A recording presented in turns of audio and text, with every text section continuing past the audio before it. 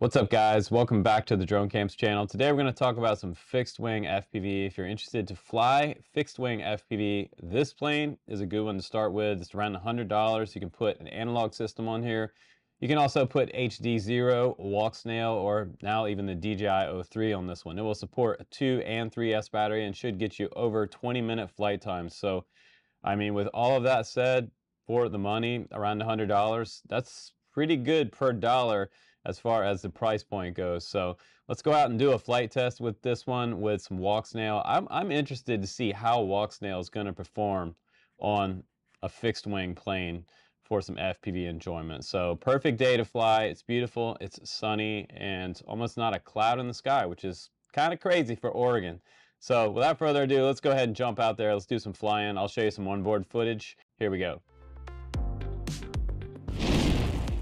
Hey guys, I'm Rebecca. You have a chance to win this DJI FPV drone, the case, and 2 batteries. We're gonna choose one of the next 100,000 subscribers to be our lucky winner. So please subscribe, good luck, and happy FPV. Okay, we're at the field, and right now it's looking pretty much perfect for the ZOHD drift. It's pretty awesome. So let's go ahead and do some flying.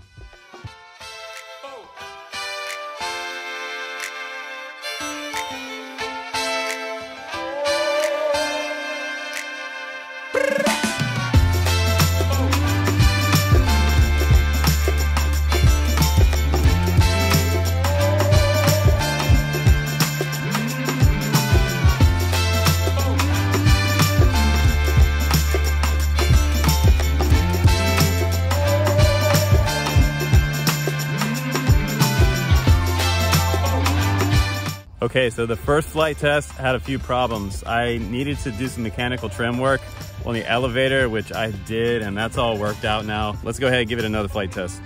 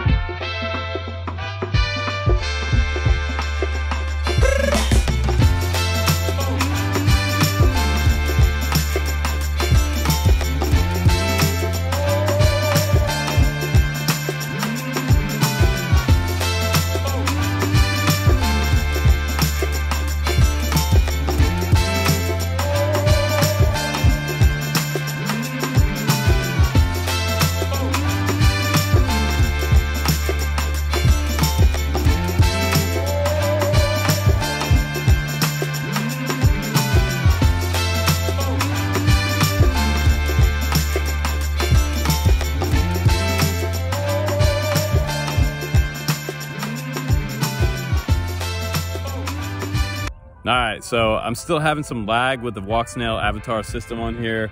Probably a couple 100 yards out, when I get down the bottom of this hill, it really seems to kind of like do a lot of stutter, and I'm seeing a lot of red around the edge of the screen. So we're gonna go ahead and put it back up with some more adjustments up to 700 milliwatt on this and see how it performs now.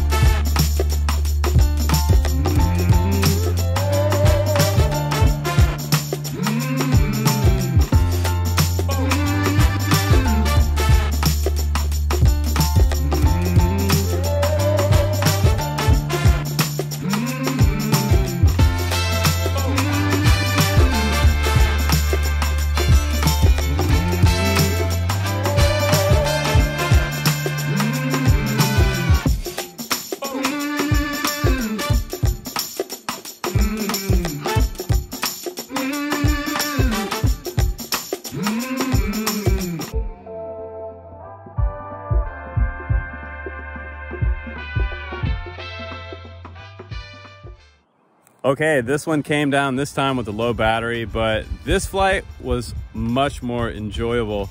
And I feel like, you know, the breeze is just probably about 10 miles per hour today, maybe 12 up top, but it still feels like this plane's getting pushed around. And if I went high on the throttle, it seems to have less performance than when I back off the throttle. So this plane likes a lot of low throttle, and it could be that the thrust to weight ratio is just a little bit high for the plane on 3S.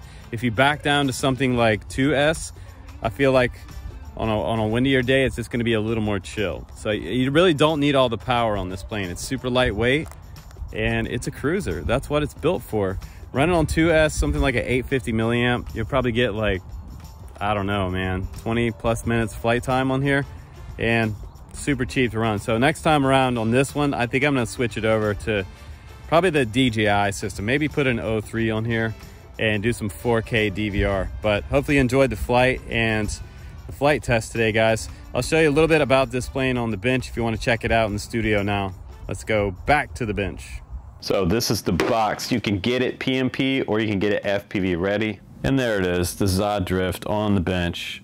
And again, this is a 34-inch wingspan on this plane. It's super small, portable.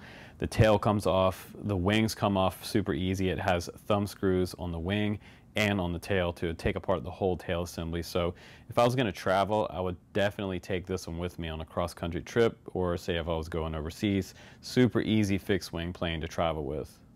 And if you look back on the channel, I previously reviewed the white version. That's the first one that came out, and this one simply is the brand new black version.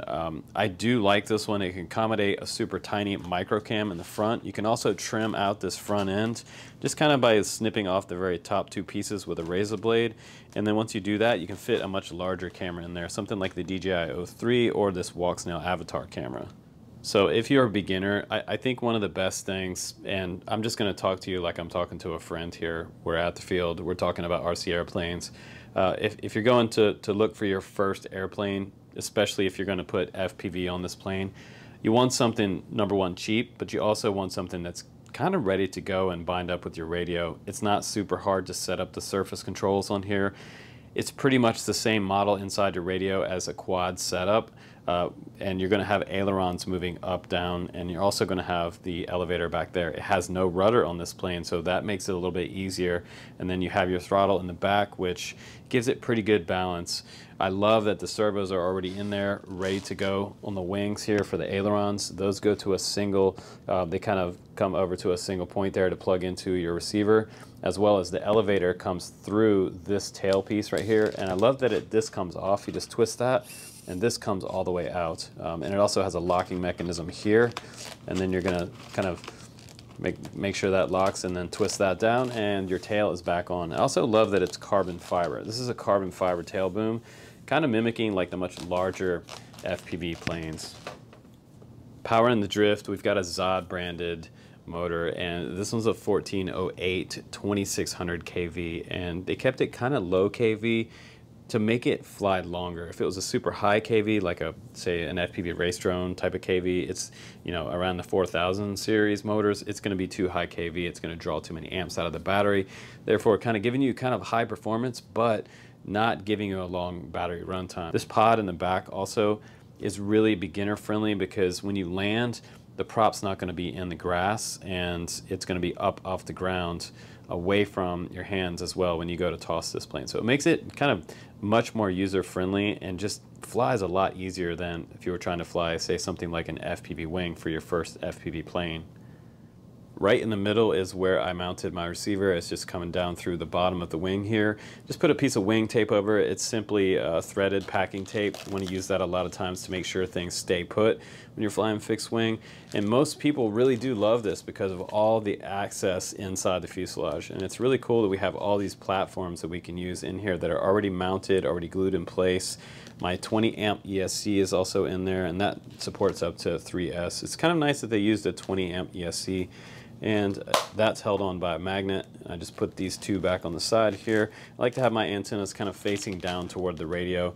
You've got some airflow through the side and the front underneath the camera, and through here as well, and coming out the back of this spot right here. So again, yeah, this version is pretty much a black version.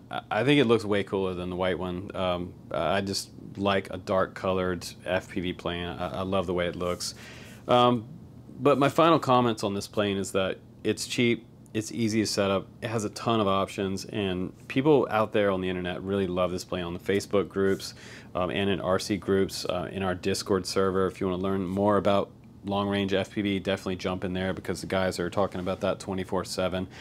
But I also felt like my Walksnail goggles, they didn't really perform quite as well as I wanted them to. Even on 700 milliwatt, I was getting like red screen, kind of bad signal coming back from my antenna, and I'm not sure why.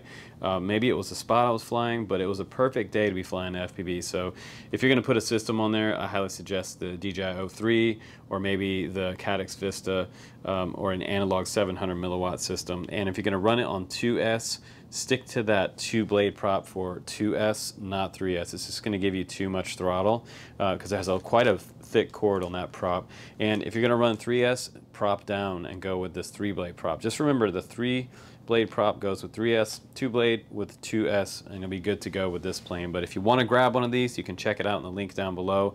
And if you want more information on this plane, hop in our Discord. I'll put the link down there, and you can ask the guys in there what they think about their drift, because I know a few of you guys have one of these. So if you have one, make some comments down below. And my next flight on this plane, I'm definitely going to put some DJI 03 on there. I'm switching over. So that's my 2 cents on this plane. I love the way it looks, and it's a fun flying plane, and it's stupid cheap. I'll see you on the next one, guys. Take care.